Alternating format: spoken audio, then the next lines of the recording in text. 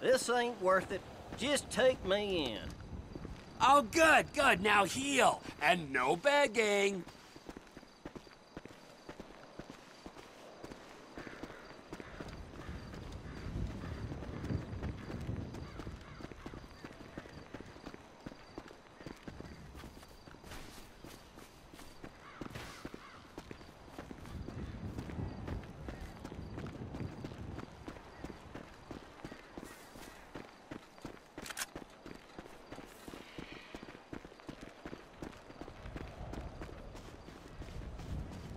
Get in!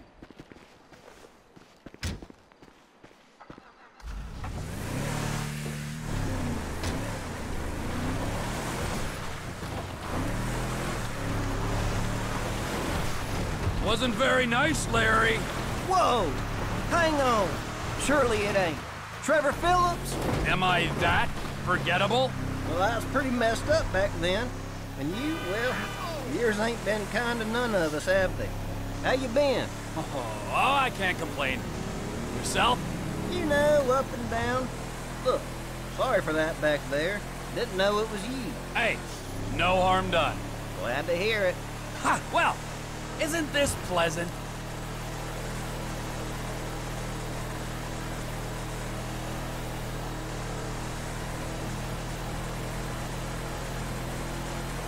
So, seeing as we're old acquaintances, what do you think about giving me a pass this time? All I did was cook up a badge, not even a real crime. You know how it is. Well, let's look at this objectively, shall we? You've shot at me, insulted my rugged good looks, and shamelessly gone after my market share. I'd just consider yourself extremely lucky your heart is still beating and not being stomped under my foot right now. Oh yeah, right. I heard about Johnny. Yes. If it wasn't for the fact I'd made a commitment to Maud and have a soft spot for the mature woman. Maud? Oh hell, she smells like spoiled chicken feed. Maybe you can work your charms on her, see if she'll let you off. She's certainly hankering for some male company, huh? What'd you think, huh? No way. I'll take the jail time.